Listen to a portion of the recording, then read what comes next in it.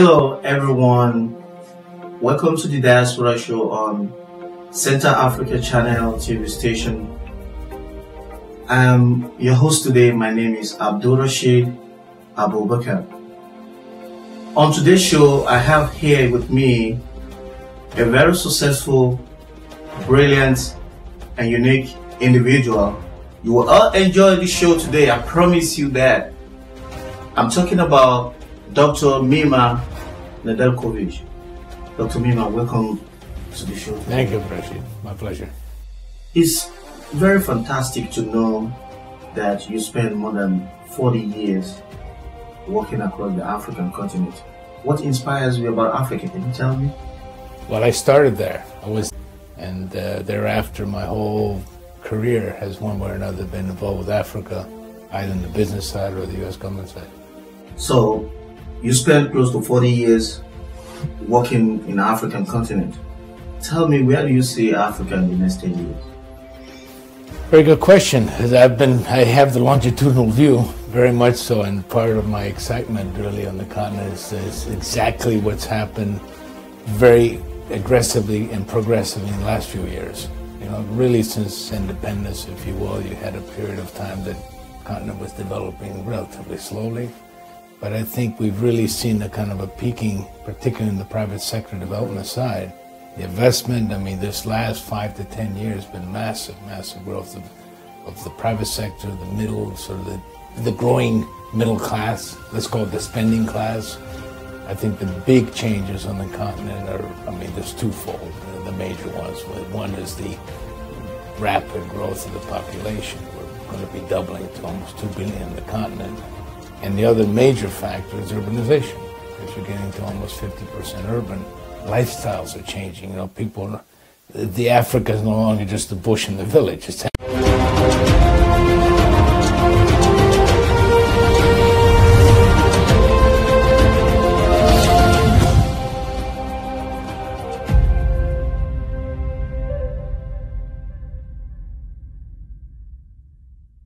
Welcome to the Diaspora Today show. I'm your host, and my name is Abdul-Rashid Abubakar. We are one-on-one here today with one of Africa's brightest, successful, and well-respected in the world. I'm talking about Jean Abdel-Nader, the Executive Director, Moroccan American Trade and Investment Center, an international business advisory. Hello, welcome to the show today. Thank you. It's great to be here with you.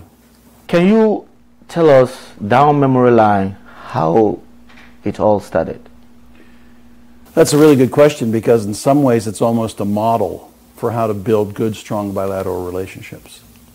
In 2003, Mohammed VI, who was the King of Morocco since 1999, when he succeeded his father Hassan II, came to the United States and visited with President George W. Bush. The idea was, how can we build stronger relationships between Morocco, which was the first country to recognize the United States back in 1777, and the United States, which, as you know, is the world's most powerful country. And out of this discussion came the idea of having a free trade agreement between Morocco and the United States. And so the negotiations began, and in 2006, it came into force. What was really interesting about the free trade agreement is that it had a component encouraging Morocco to develop relations with the AGOA countries in terms of exports to the United States. In other words, if the textile industry in Morocco sourced a certain percentage of yarn and cotton and buttons and things like that from the AGOA countries, they could enter the United States duty-free. And so that was the first recognition from the American side that Morocco really was a player in Africa and someone with whom they could work to develop America's presence throughout the continent.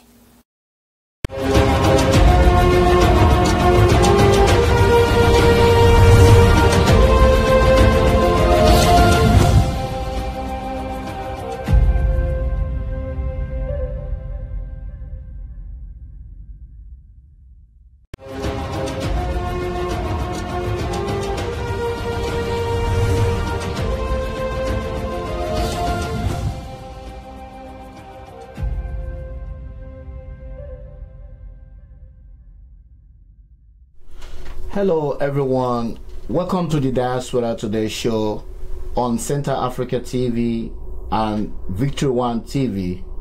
I hope you all enjoy today's show. With me today, I have a brilliant individual, Mr. Gabriel Joshua Christian, U.S. attorney, educator, historian, and an African diaspora development activist. Welcome, Mr. Christian. Thank you, Brother Abdul. It's a pleasure to be with you. You're a great son of Africa, and we're all proud of your effort to enlighten us about matters in Africa and the African diaspora. Thank you. Welcome. Can you tell us from the beginning, how did you become an African diaspora development activist? I think we're all products of our time, and we are all shaped by the environment and the world within which we grew up. So I was born in Dominica in 1961, right? That is right around the time John F. Kennedy became president of the United States, right around the time Martin Luther King and the civil rights movement started developing, right around the time Ghana came into the news 3 years or 4 years earlier. It's 57, it became independent. Right. Right 1 year after Nigeria, your country birth. Right. I think Nnamdi Ezekwe was the first president of Nigeria. Nigeria became independent of Britain. So Dominica was still a colony of Britain. So we were there in North America, right next to the United States, a society that had been formed by Africans, people who had come from Nigeria, Ghana, and other places, who had been taken, brought to the Caribbean, like Dominica, to grow sugarcane to provide wealth for Britain. And we were beginning to assert our self-determination in the same way Nigerians, Ghanaians, Senegalese, Algerians had begun to assert their self-determination. And so as a child, I began to hear the stories of Patrice Lumumba, Nnamdi Ezekwe, and I never forget, as a child, when the Biafran War took place, in Biafra, of course, you had Ojukwu, yes, and in Nigeria, you had Yakubu Gowon. I remember clearly it was being discussed at our dinner table. My father had been in the British Army, he'd served, he'd been a member of the London Book Club since 1930. We had lots of books in our library, and there was also the Roseau Public Library that I would visit and read Time magazine and Music magazine about the Civil War. I didn't know all the intricacies of the Civil War, but as I grew older, I could understand. And those things concerned me because as a person of color, someone who had roots in Africa, we wanted to understand how it is we had ended up in the Caribbean. What was going on in Africa? What could we do to better our condition in the Caribbean and in Africa? And of course, then you had the music of the time. James Brown, the famous African-American singer, sang the song, "Say It Loud, I'm Black and I'm Proud." So we also began to get prideful about our condition as African people, people of color. We before were made to think or less than. Now we were very proud to be African. And so people started using African names like Kobe, like Kwame, like Suleiman, and all the things that could relate in their mind a sense of African consciousness. And we started supporting the liberation movement in Angola, the liberation movement in Mozambique, the liberation movement in Guinea-Bissau, because we wanted those countries to be free of Portuguese colonial rule. At the same time, in the United States, because we're in English-speaking North American territory, in places like Jamaica, you had Bob Marley with songs like Africans Unite. He said, what a beautiful thing it would be before God and man to see the unification of all Africans. Wow. Wonderful, powerful song. So that was my generation. And those ideas, that music, that conditioning shaped me into becoming concerned about Africa, not in the abstract, but about its development. So its science, its technology, its industry could be used for the benefit of Africans at home and abroad. Thank you, Mr. Christian. That was fantastic. So how would you like to see the African diaspora move forward? Well, I think the African Union has the right idea. I think Africans overseas as well as Africans at home, should unite in common endeavor. I was mentioning before we started speaking this morning that when the Ebola crisis took place, the country in the world that gave the most assistance was a country that had a huge African diaspora, and that was Cuba. They had a lot of doctors, and they sent a lot of doctors to Sierra Leone. Yeah, that was true. But I would like to see in the AU also call on all the African countries to set up a laboratory protocol. So you'd have a continental laboratory network. So laboratories for medical research in Ghana, in Nigeria, in Angola, in South Africa could work on a daily, weekly, monthly basis to exchange data and work on issues like malaria, tsetse fly disease, sleeping sickness, Ebola, other infectious diseases that affect the African population from an Afrocentric standpoint. I don't mean it in an ethnocentric way, because science is science, but we have to develop our internal capacity in Africa to deal with those things so that Africa is not totally dependent on outside resources. Now, the outside resources, whether it's African diaspora resources, or be it European or be it Chinese, we have to relate. I mean, I'm not trying to be exclusionary. Sometimes in thinking about African development, sometimes people have a mistaken belief that we should live in the past and be concerned about what happened to us in the past.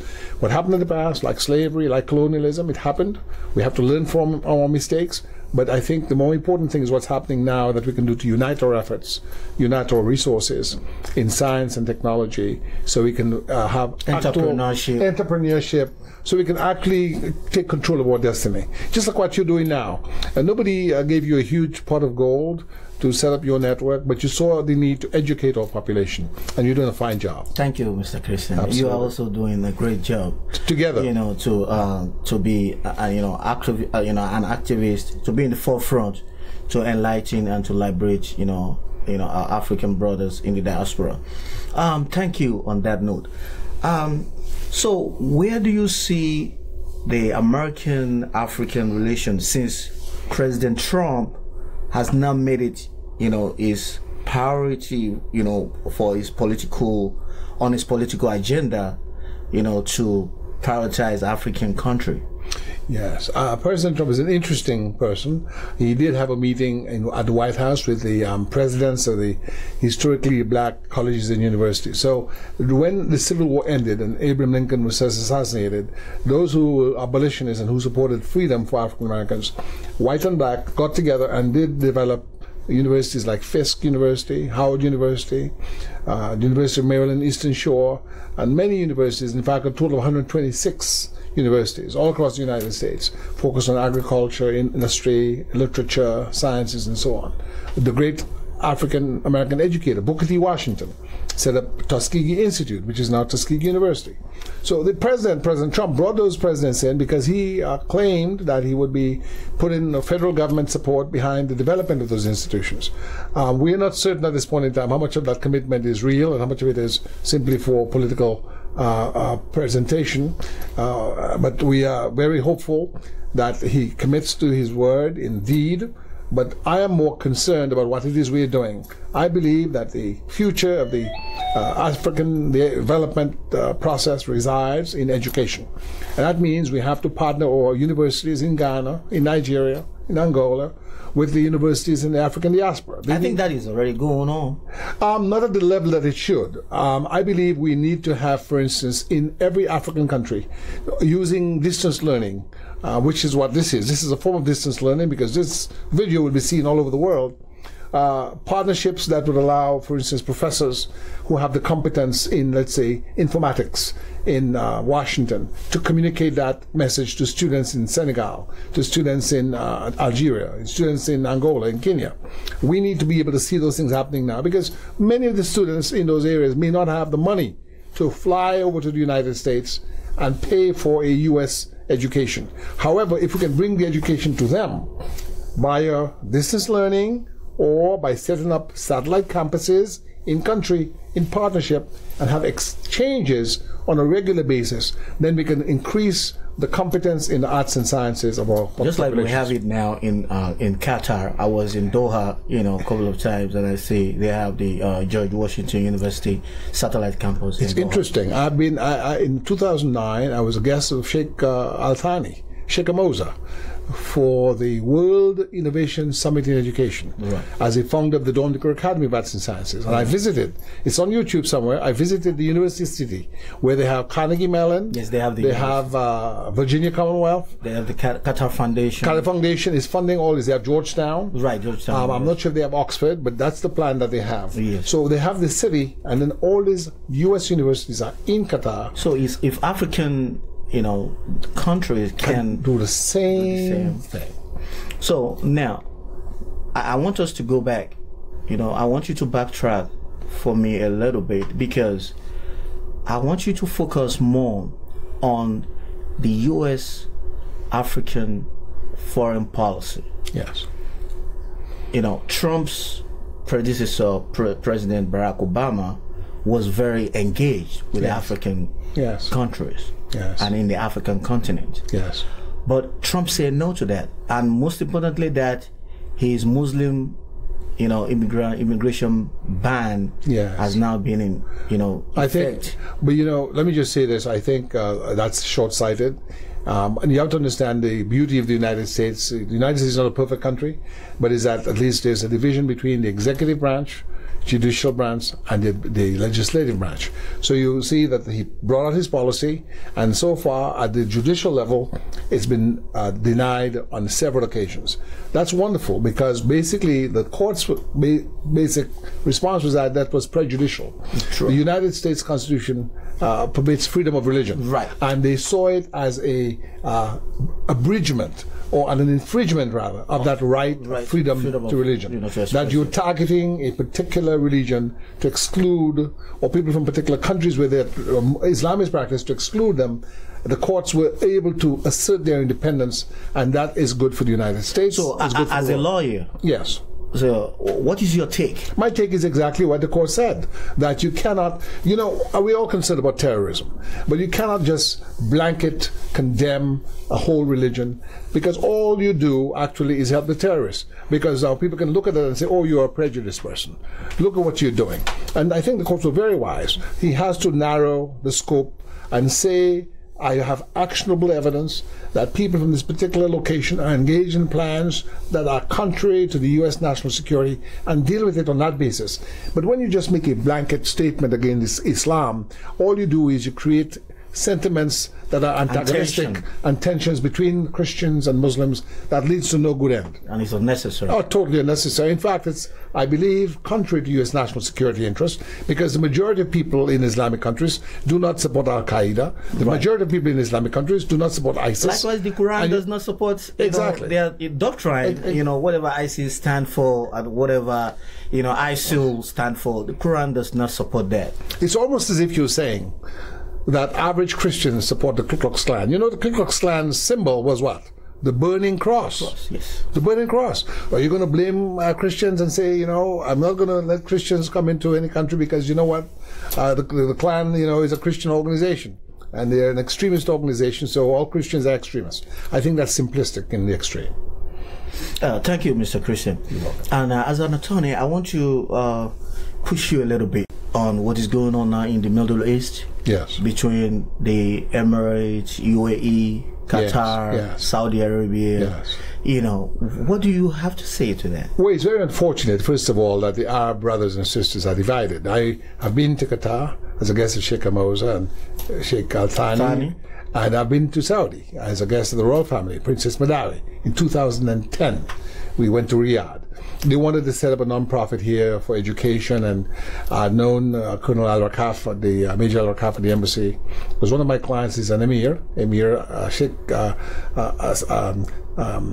Salim Diaby, who's fluent in Arabic, and he used to do the Hajj for the embassy. So they knew him, and he gave them my information, and I was happy to have been there. And I think the future of the Gulf, the future of the Arab world, requires a degree of diplomacy that avoids confrontation, because one of the things that you see happening is where the Arab world cannot unite on principle that focuses on non-interference in the internal affairs of the respective countries and cooperation, then you find this sort of civil war as between Saudi Arabia and Yemen, and within Libya you have maybe Qatar supporting one side, and Egypt and Saudi supporting the other side. And in Syria, we see America supporting one side, Russia supporting the other side. And who's suffering? They say the Ummah, the people in the street, right? The ordinary person of Muslim persuasion. They're the ones who are suffering. Their country's been destroyed. The infrastructure has been destroyed. The cities, Aleppo, the history, Palmyra, the crime, Mosul. That mosque has been there for 1,000 years, destroyed. It's just, when I look at it, I say to myself, people are not thinking. They've gone mad.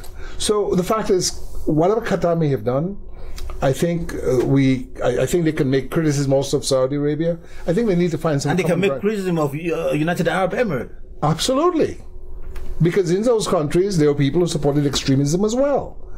One can make criticism of the United States. When I was in at Georgetown University Law Center, the first war was coming out, the first Gulf War. I'm supposed to be studying for my bar exam. I found myself downtown in a demonstration against war. It's not because I agreed that Saddam Hussein should have gone into Kuwait, but I felt that we had to give the United Nations a little more time. We should try to get him to withdraw, because I felt that once the war started, it would open up a Pandora's box, and it would lead to endless war in the Middle East. Our worst fears have come to pass. Since that war in 1991, that area of the world has been in constant turmoil, and as a result, you've seen the growth of extremist organizations like Al-Qaeda, ISIS.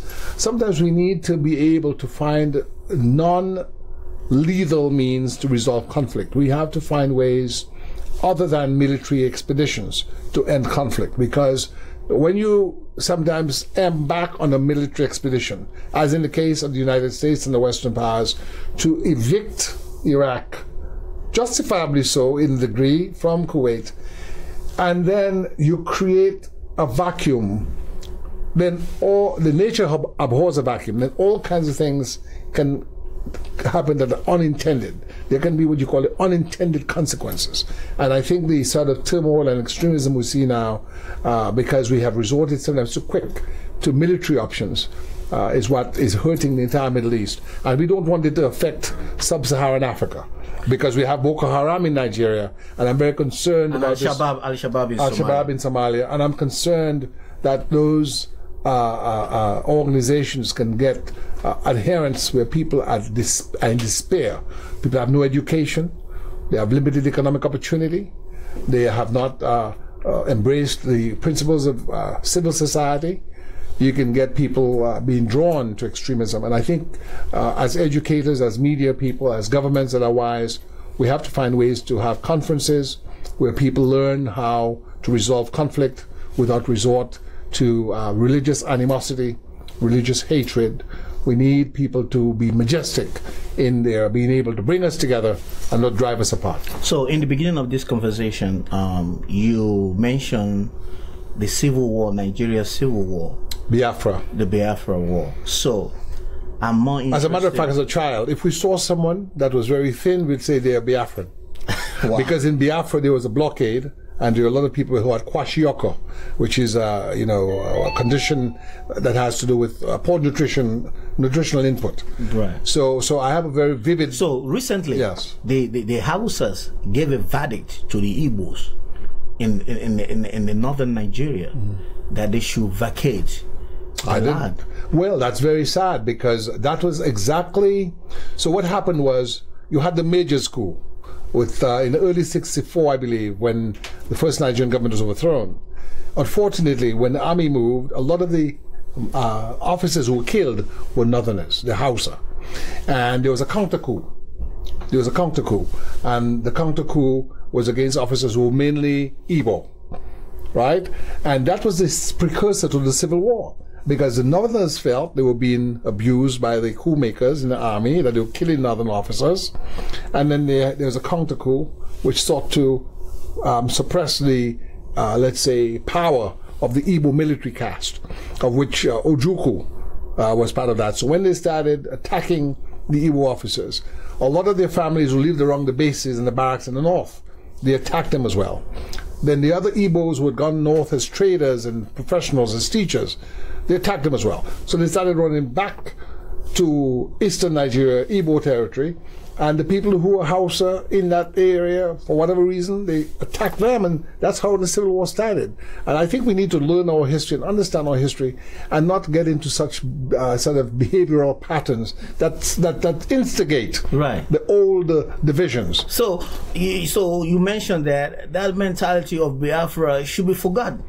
I believe it is time for one Nigeria, it is time for one Africa. I mean, we can maintain our dignity and identity, but within a greater whole. Here you have United States, you have people who are Irish American, people who are German American, you have people who are Jewish American, people who are African American, but we still live and work Hispanic American, Native American, Asian American, but we go to the same schools, we go to the same restaurants, we go to the same universities, same malls, and we're not busy saying, you get up from here. What if the Native American says, all the people who are not here for past 1,000 years, go back to Europe, go back to Africa? Where would we be?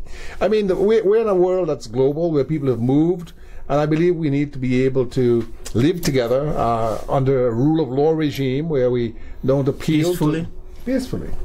We don't appeal to racial and ethnic and religious animosity, because that is counterproductive. Because remember, when, for instance, during the war, World War II, the United States and Britain had to face the Germans. 2.8 million Africans and West Indians, mostly Africans, because our islands don't have that many people, helped Britain. Another million East Indians from India, and what is Pakistan today, helped Britain. Without those resources, without those persons, Britain would not have survived. Even here in the United States, you had African Americans, the famous Tuskegee Airmen, fighting for freedom overseas they did not enjoy at home. So if they had allowed themselves to be taken by appeal to racial and ethnic animosity, they'd have not given their support to the freedom struggle. Similarly, in societies that are settled, where people can open a mosque, open a synagogue, open a church, what you have happening is that society is more attractive, and people will visit, invest, and settle in that society. Societies where people are fighting over religion, burning churches, burning mosques, burning synagogues, hanging people because they're Muslim, hanging people because they're Christian, cutting off their heads. Who wants to visit that society? Wow. Nobody wants to visit that society. You don't hear of any cruise ships going to those societies. You don't hear of any tourism in those societies. Nobody wants to go take a vacation there. People go to countries where people have learned how to resolve their differences peacefully. You go by the beach, you take a little drink, you go to the park, you take pictures, you go by the monument, you take a picture.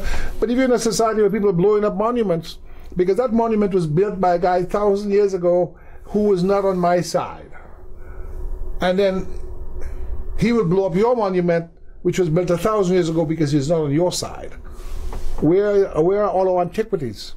Where are our museums? All of these things are tourist attractions that people from all over the world want to visit and see. So we have to look at this whole Igbo Hausa schism in a more universal, humanitarian, intelligent light. If we just give in to our passions, if we give in to our hates, every time there's an issue, we appeal to that base instinct, then that becomes very, what you call, backward thinking. If, on the other hand, we can understand the history and the hurts of the Nigerian Civil War of 1967-70, we can then build a better Nigeria and a better Africa. Because tribalism, tribal hatreds, divide and rule always allow for greater powers to come and rip off your resources. So while you're busy fighting each other, they are taking your resources. So, congratulations, Mr. Christian. You was recently honored the GSCE, which is in the highest national, award in Ethiopia. How do you feel about that? Oh, I feel great about it. For 23 years, we worked very hard for Ethiopia and Africa. We have been servants of the Crown Council. Prince Selassie now is looking to bring clean water to Ethiopia and other parts of Africa through the Argonaut system. The Argonaut system was developed by NASA technology. When the space explorers are in the shuttle, they can't bring water to them every week, to bathe and to drink. They have to recycle their water, and it's a very good machine, because a lot of the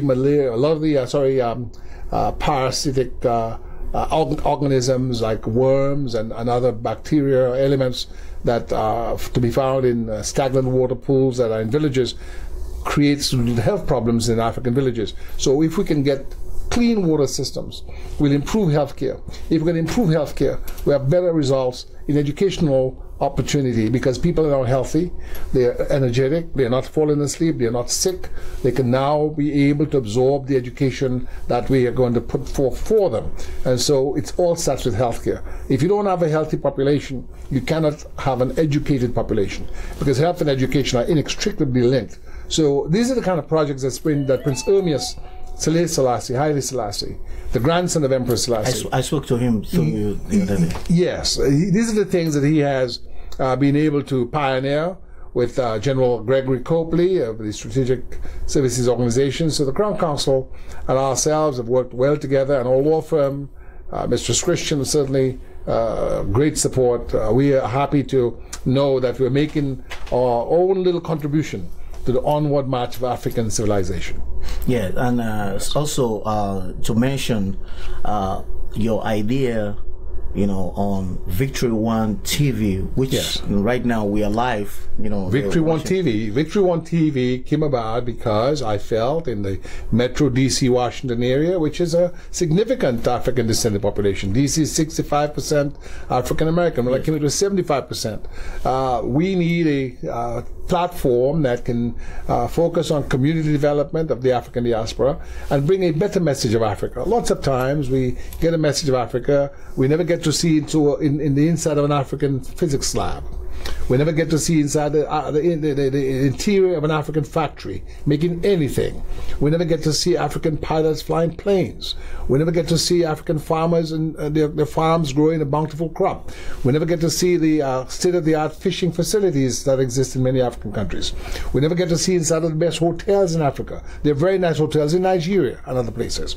All we see are examples of starving children, burning villages, squabbling tribes, negative images. So we need to craft an image that is more objective, meaning it portrays the whole spectrum. We do have problems in Africa, and we must not put those or sweep those under the carpet. We have to explore those so we can find meaningful solutions. Yeah. But we also have to show all the great things that are happening in Africa with its other partners in Asia and Europe and South America, North America. We need to see those images because what those images that are positive really do is inspires young persons to be proud about their heritage, and by being proud to be more committed to aspiring to better things and to greater things. Yeah, thank you, Mr. Christian. Yes. We'll continue on this show to explore partnership with Victory One TV and Central Africa Broadcasting Corporation and Central Africa Broadcasting Network Corporation. Because the fact of the matter is we are on the same page, and that's why we've entered today, the 28th of June 2017, the strategic alliance. Yes. So working together, the two brothers who, a couple hundred years ago, yes. Abdul, we may have been on the beach talking and someone grabbed me, yes. took me over to Brazil, they grabbed you and they took you over to Jamaica. Right. But here we are. Here we are. Here we are together. Yes. It's nice, talking to you today. Yes. And I want to thank you, once again. I want to thank, our team here, my brother Feliciano Don, he's behind the camera. He's doing a wonderful job. Yes, indeed. And our sister Sanders. Sister Sanders. That's right. From Columbia University. Yeah, Monique Sanders. She just recently graduated a master's degree in social work. She's also working with me on the African Islamic Economic Policy Foundation. Yes. As a research fellows. And also our great teams, that make this happen. We absolutely, thank everyone. Absolutely. We remember Dr. Ala Amimi. Yes, our brother from Pakistan. Excellent scientist. Excellent guy. And he's the one who's brought us together, and we have to give kudos to him because we are able to work with all people. Yes. As long as they're sincere, humanitarian, yes. Persons who have arrived at the level of human. Right. And they're not stuck at the level of barbarian. Right. We're willing to work with them to better mankind and humankind in general. And I I feel it's an honor and privilege to associate with you, sir. Thank you so much. You know, it's my honor to be, you know, to be here with you today. Yes, indeed. You know, and I will also bring you back on the show, you know, to further explore, you know, and talk about, you know, African innovation and entrepreneurship. Yes, you know, which is very central. Yes, you know, because we have to be bridges, as you said earlier, for technology transfer and expertise transfer, and we need to meet on that basis so that we are able to produce more of that which we consume in technology. I want to see within the next 10 years an aviation industry in Africa. I want to see within the next 10 years a telephone industry in Africa. Where we can I make think all Ethiopia telephones. they are already developing yes. a very huge. Yes. Nigeria has a space agency. Yes. Ethiopia wants within the next 5 years to launch its rockets, because right now Nigeria is launching satellites, but they're using platforms, I think, in India and China, maybe Russia as well. So it'd be good to see that sort of development where we have that local competence. And so that's what I meant when you asked me, what does the African Diaspora Development Activist title mean to me? Is being united, effective, productive. Wow. If we're united, Right. we can be effective. Right. And if we're effective, then of course we must be productive. You know, so I believe that the time is now, and that we're doing the right thing. Yeah, thank you, Mr. Christian, and thank you everyone, you know, for joining me today on the Diaspora Today show. I will see you next time. Thank you. Bye. Bye-bye. Thank you. The narrative for Africa is long-term. It's about progress and access to a market that is evolving and changing. And I think over the past 10 years, that Africa Rising story is really what is happening. The Initiative for Global Development is a network of global business leaders with a distinct mission to ensure that investments in Africa will deliver inclusive growth on the continent. It is really related to the actual environment in your country. The 2017 Frontier 100 Forum took place in Durban, South Africa, and focused on business-driven solutions to address sustainable employment for African youth. This is really what IGD is doing, and facilitating that engagement between different private sector players that can work effectively and produce a real impact. We've begun to see the commitment from private sector, and based on what I've heard here, I then realized that we're going in the right direction, which is a good thing.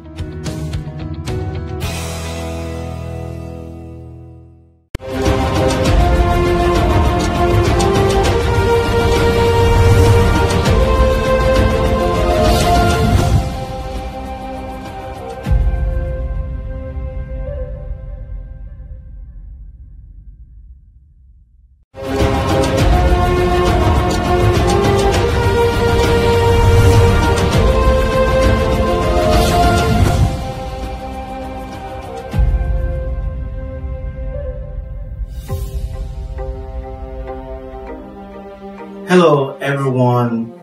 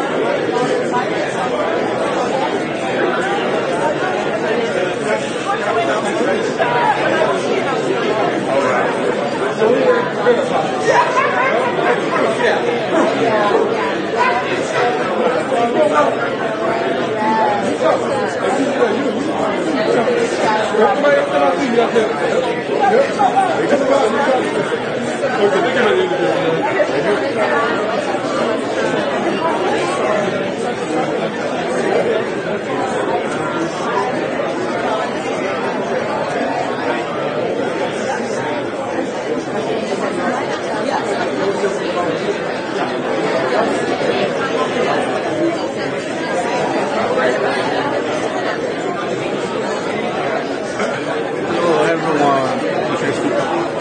Hello everyone, we are live from Ronald Reagan building and the International Trade Center in Washington DC. This is the Diaspora Today show.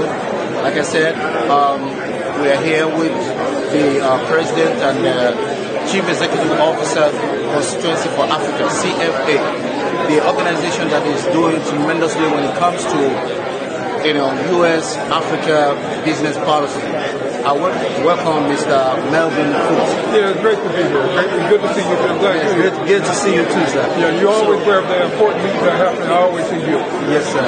So, Mr. Melvin, we're here today at the Frontier 100 Forum of Initiative for Global Development. What do you have to say about the African economy and development? How can we move forward? From your event, we have a lot of conversation, very positive conversation.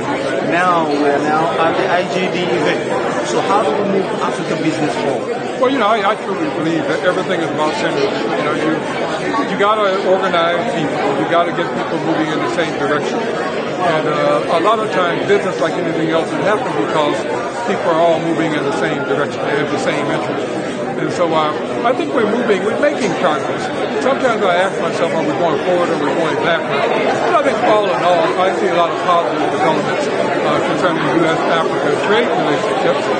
I'm having some early discussions with the administration, and I think there's some interest in how can the U.S. government do well in Africa, do good in Africa. In other words, how do we encourage U.S. businesses to do business in Africa, but at the same time, do business that makes sense for Africans and improve quality of life. So it's a nevertheless question that we have, but I think we're moving in the right direction. But looking at it as it stands today, the current administration don't have any representation when it comes to U.S.-Africa policy. I don't say that. I met 2 weeks ago with the new senior director for Africa at the National Security Council, which really is biased as the president. He's an African American. He's very committed to Africa. I was impressed with it, and I am also going to pull it together on Monday to actually, pull together some recommendations for Trump administration's African economic policy. So, I've seen Republicans come, I've seen Democrats come, I've seen all kinds of come, but it just seems to me some of it's on us. We've got to make sure that they have the right policy respecting Africa. So part of this is on CFA and others who care about Africa. So what message do you have for everyone all across the world? Africa is here. Africa is going to be here. Africa is going forward one way or another. You're looking at the Chinese are there, the Indians are there, the Japanese are there. Everybody is going to Africa. I think that the young African leadership is emerging. There's tons of young people in Africa who get it and who I think are looking out for Africa in the best way. I think some of the struggle continues. It's not like this is a 3-year plan or a 5-year plan. This is really a 100-year plan, and we need to follow Kwame Nkrumah. We need to follow C.R. James, Padmore. There's nothing about that. This is not a short-term type thing. Nelson Mandela. I think what I'm doing is just a link in the chain. I got to make sure the next generation fully understands my work, what I've learned in this period, so they don't have to go and relearn. And so I see a big part of my job is impacting and empowering the next generation of leadership on Africa, both in Africa and in the diaspora. I think on the Diaspora Today show, we'll find more time to sit down with you at the CFA office and talk more about your initiative for moving Africa and move forward. I look forward to that. Thank you so much. Thank you very much. Always. Thank you, sir. Got it?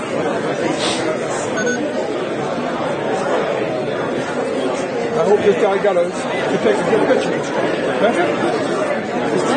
Oh, send it to me. Can you send it to me?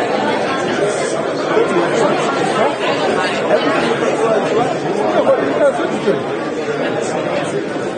You don't post it on Facebook? You want me to send this to you?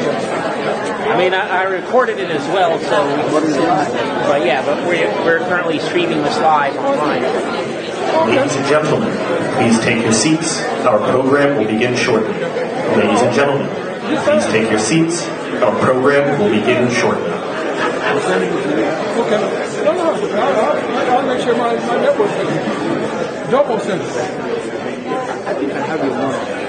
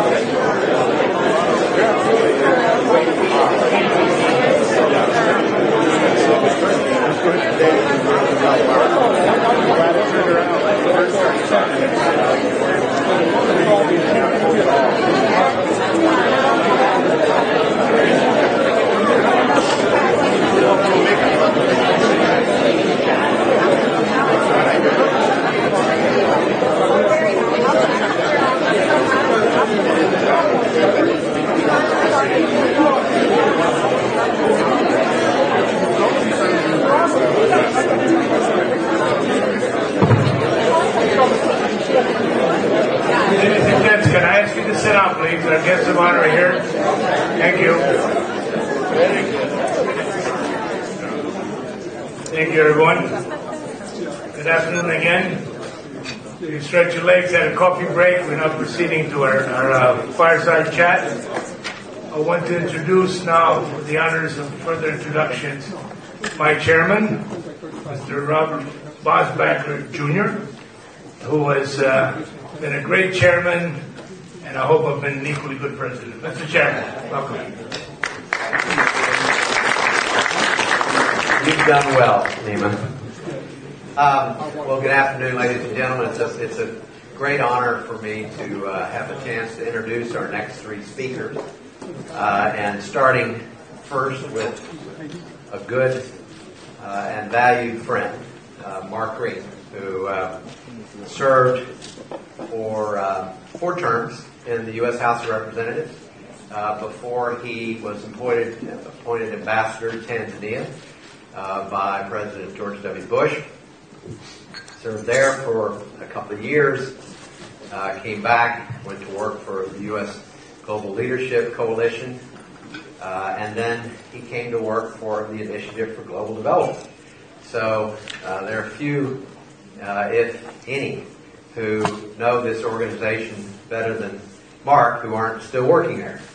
So he understands what we are about, and he understands, I think, what you are about in terms of the importance of investment and private sector-driven economic growth. And then he went to the International Republican Institute, where he was president until he was recruited to become the new administrator of the U.S. Agency for International Development. And I would just say I've had a chance to get to know Mark, and from the first time we spoke, it was very clear the passion he felt in his heart for development in general, hope, opportunity, but also for the continent of Africa in particular. And his life experience involves a serious commitment of time and effort, particularly to East Africa. But now I'm delighted that he has a chance to impact not just Africa, but all the developing world. So it's a great privilege for me to introduce my good friend, Mark Green.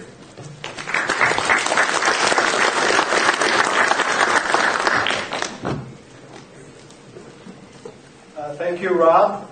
Thanks for those kind words, and it's good to see all of you here. Now, a few things have changed since my last Frontier 100 forum. I'm on the other side of the microphone. But what really hasn't changed is the importance of this organization and its mission. And that really is what brings me here. But not only the organization and its mission, but the discussions all of you are having and will be having as you get together. My principal goal as administrator has been to sharpen USAID's focus around two basic development themes. And in my way of thinking, they are inseparable. The first is that the purpose of foreign assistance must be to end the need for its existence. Every dollar we spend, every program we manage, every tool we deploy needs to move us just a little bit closer to that day when African leaders, public sector, private sector, civil society, private business in particular, can take over in a self-reliant way leadership of the challenges that their nations face. And so that really is what all of our work should be about. Now, there's a second theme that I think is irreplaceably important at USAID, and that is that the only sustainable way of reaching that goal is by tapping into private enterprise. Turning to all of you to help tackle the challenges and the opportunities that we all see. Now, traditionally, when the development community, including USAID, has referred to partnering with all of you in the business sector, we've largely meant contracts, forging contracts. It has meant paying private organizations to do exactly what the public sector wants it to do on the terms, in the timeline, and in the places that we want you to do it. There's still room for that. If you all want to donate money to us, we'd be happy to take it. But of course, then this is the point. And this is what the greatest opportunities are for lifting lives and building communities all across a continent that I believe has literally unlimited potential. Not only to rise for Africa's sake, but to rise for the world's sake. The contributions that Africans, particularly young, emerging African leaders, can make to the world economy, to the world's culture, to arts, sciences. And that really is what brings us all here and why I think all of this matters so much. So, as all of you know, the world is changing pretty rapidly. When USAID was started more than 5 decades ago, 80% or so of the capital flows from America to the developing world were traditional development assistance. These days it's about 9%. And I think our job at USAID is to find ways to take that 9% to help unleash the 90%. And so what we're looking to do is to identify those irreplaceable value adds that we do have at USAID to help bolster enterprise-driven development. At USAID, our job, our obligation, our commitment to all of you must be to mobilize those capacities that we have in ways that will help you do more. So we want to use our convening power. That is a legitimate, important role for the public sector. We want to use our ability to incentivize and assist in policy reform. We want to help with the technical assistance that we can provide to enhance country capacity with smart, targeted regulations. And we want to mobilize our ability to identify artificial market failures and help to foster investments that can help take on and close those gaps. All of this we need to make available to all of you to unleash entrepreneurial activity. Activity that energizes inclusive growth and raises living standards. Two of USAID's most recent initiatives, I think, are beginning to capture and apply some of those principles. Number one, many of you know, is Feed the Future. And the second one is Power Africa. What my request is of all of you is to help us do more to help you do more. Help us identify those barriers to business, those artificial barriers and restrictions that you face in each potential market. Number two, help us to connect you to opportunities.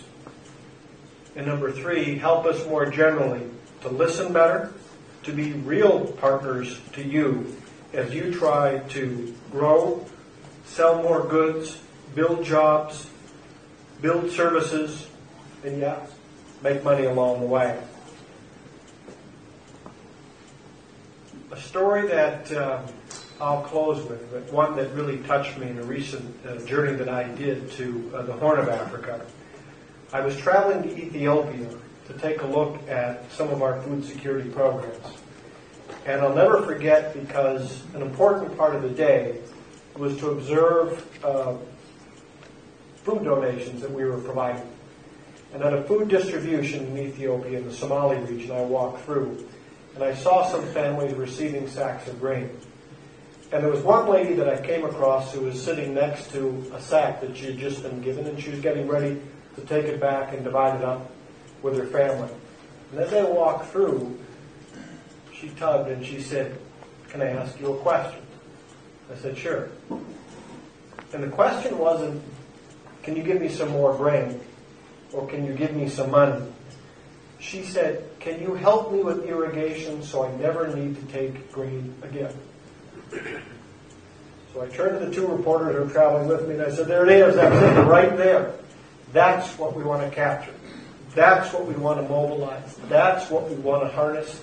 That's what we want to use." Every human being wants to provide for themselves and their families. It is the dignity that we all have. That is what we have to turn to. So my commitment to you is that USAID will try to help you capture that woman's drive and apply it in ways that not only help her and her family, but make that contribution that we all know is essential to Africa's bright future. Good luck with your discussions. Again, look at me and look at USAID as a partner. We want to help you do more, because when you do more, that allows us to mobilize even further and to accomplish those goals that we all believe in so strongly, so heartily. So thank you. It's good to be here, and good luck.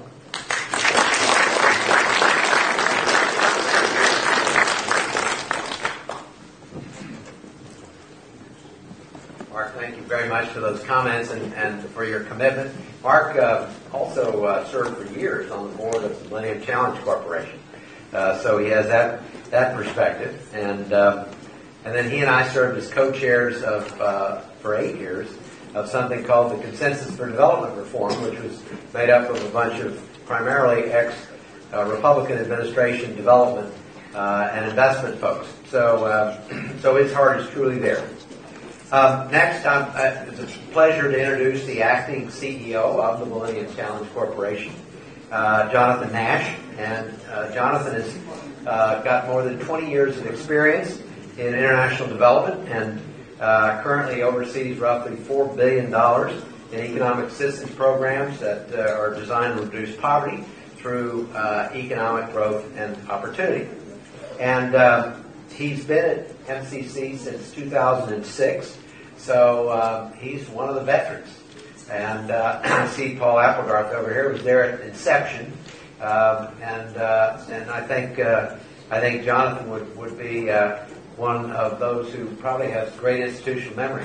Him and Jonathan Bloom, a couple of Jonathans. So anyway, the agency is very lucky to have his leadership. We're delighted he's here. So please help me welcome Jonathan Nash.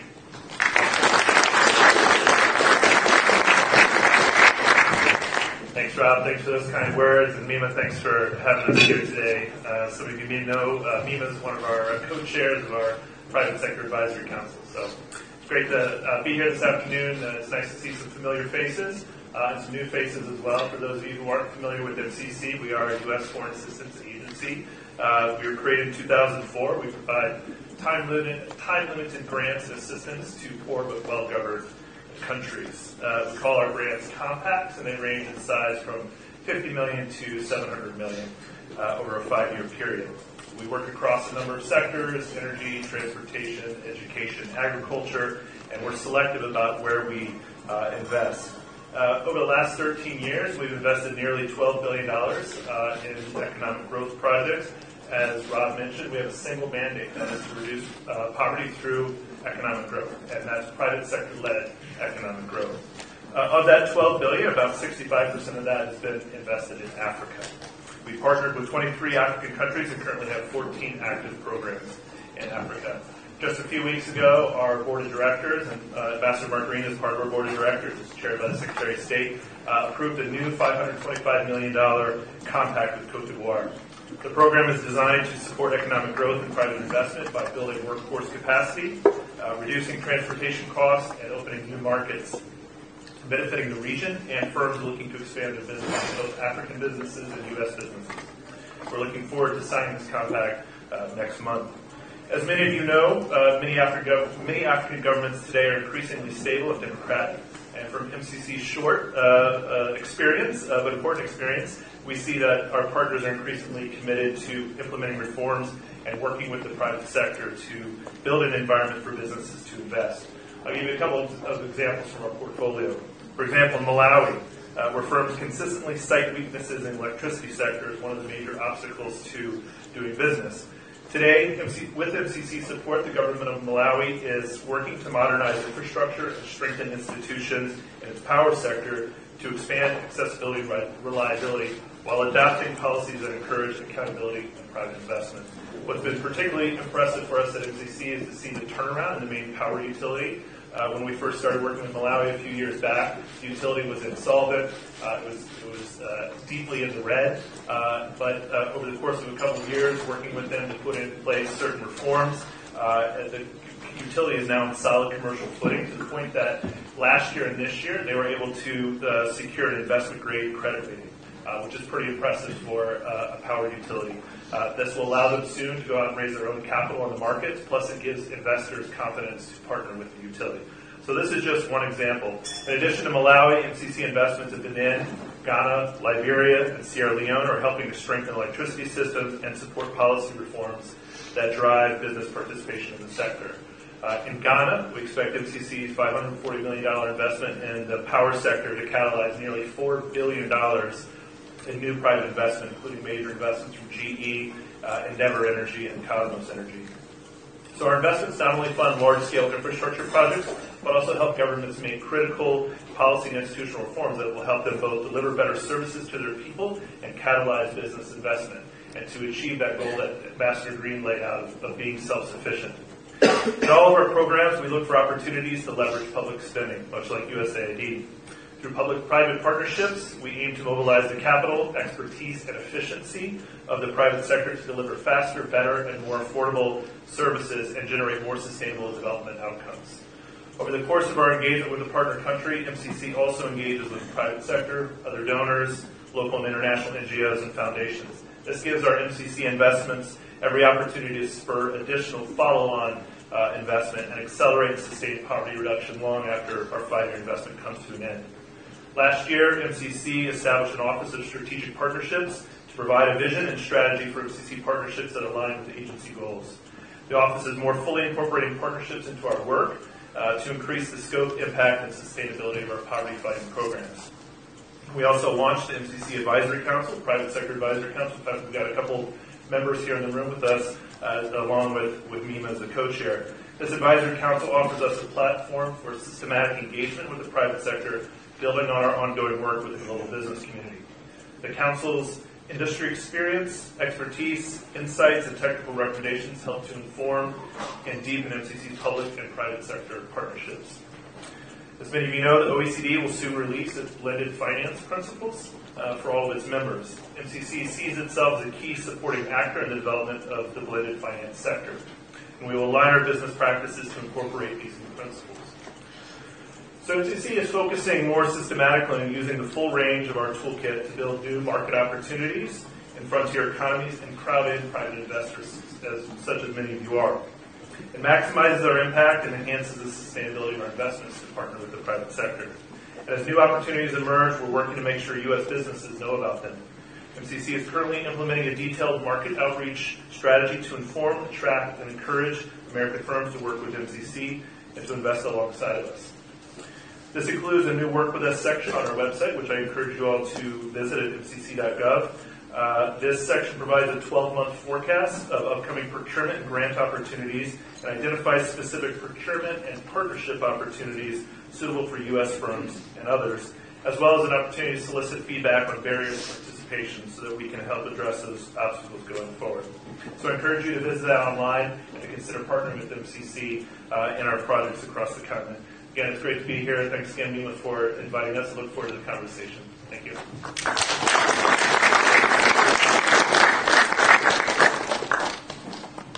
Thank you, Jonathan, very much.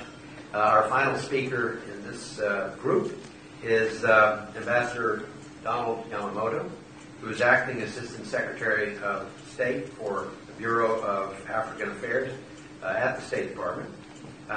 He has had a long and distinguished diplomatic career, having served in Ethiopia, Djibouti, and Somalia, as well as other regions of the world. Before taking the position as Acting Assistant Secretary, he served as Senior Vice President of the National Defense University. It gives me great pleasure to introduce Ambassador Yamamoto.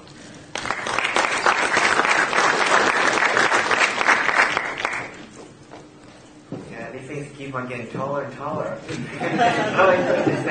I have a speech that they prepared for me, and it's really very bureaucratic. I said, yeah, forget it. Let me just give you a couple of data points and some stories about what we're looking at in Africa. So I just came back from the Hill just now, and I got hammered hard on our budget. So I guess it's like when you go to your board of directors and you say, you're going to explain, well, we're going to cut our budget 34%, and how's that going to be better? And so we did. We're looking at restructuring, as we call it.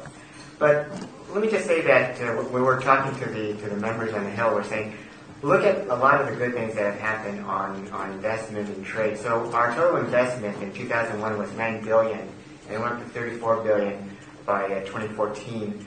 And our trade was $6 billion in 2000. Exports rose to $25 billion. And then $11 billion in imports from Africa. But more important is you had $500 billion in manufacturing output.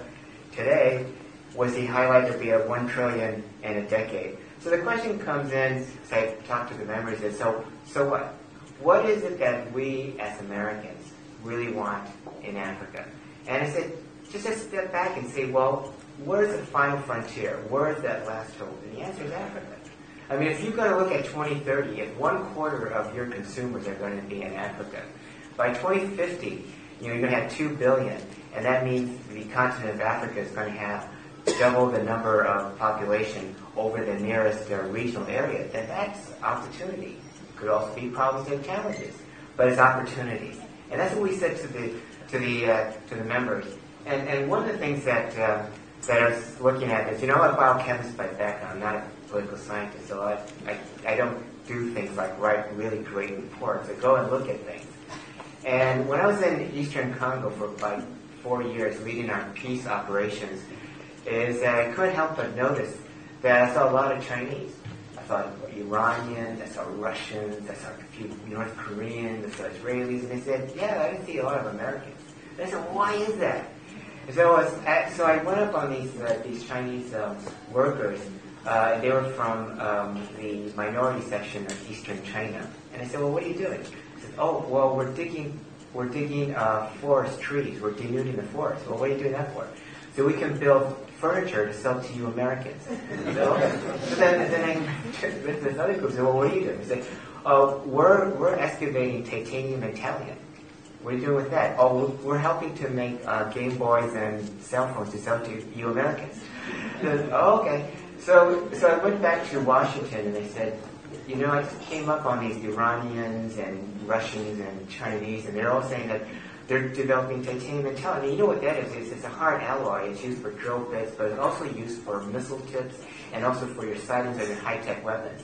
So I said to the Secretary of State, hey, wouldn't it be good that at the current rate of development that we'll probably start buying from North Koreans all this equipment? He didn't like that answer. So I spent the next 13 months in Afghanistan.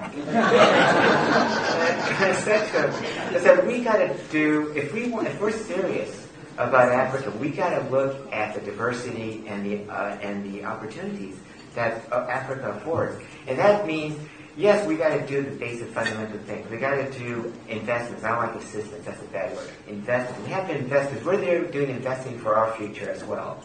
And so if we're going to do that, let's look at a whole wide range of areas. So I think what this opportunity in this administration has provided is a time to reflect, to sit back. So as I said to the members of Congress, we're going to decrease our overall budget by 34.5%. But this gives us an opportunity to say, well, what really matters in life? What is it that we need to do to provide opportunities for the future of the United States? And also the future for the area. And that's really a crushing question that we don't have an answer to, but you guys do. That's why we're here to talk to you. But I want to give one story that I told to a lot of audiences. So my dad was the only survivor of his family during World War II. He was an Imperial Army officer out of Japan. And the only country that would give him a scholarship was the United States. Can you imagine, why would the U.S. do that to an enemy, a former enemy? And the answer is quite clear. It's because the United States, unlike any other country, has that issue of extending a hand and saying, let's work together in partnership. That's a great... I tried to do that with the Iranians when I was meeting them, and they said no. So the other issue, too, is my mom was... her family was in a camp in California, and her uncles fought with Central Interway and the 442nd 100th Infantry. But she got caught up in Japan during the war, and she was under house arrest. Not because of her American passport, because she's a Catholic. That was worse. But the issue comes in is that when they came back to the United States, or when my dad came, and they said, the United States really treated us well, and so our kids are going to devote themselves to America. So I got the short stick, and that's why I'm in the State Department. But what I want to do is kind of capture that dynamism. I don't think any other country in the world, except the United States, has that dynamism, creativity, and openness, and really opportunities that I don't see in a lot of other countries. And I think if we can unleash this creativity, that we can really work together and make a difference, not only in the lives of the people in Africa, but the lives of the people here in the United States. And I think that'd be a hard, great partnership. So I think during Q&As we have a lot more data and statistics. What I want to say is when I was working in the Middle East Bureau and our Asia Bureau, I asked really inopportune questions like peace process and other things, and they said, you know, you need to go to Africa. Because Africa, you have an opportunity to speak your mind, but more important is to pursue ideas that really haven't been asked, and that's what we want to do. So all I can say to you guys is we love you, we want to be with you guys, we want to work with you, and we want to learn from you. And we want to develop this opportunity at this time. How do we develop a really good strategy for the future? And if we don't do it now, we ain't going to have this opportunity again. So thank you very much.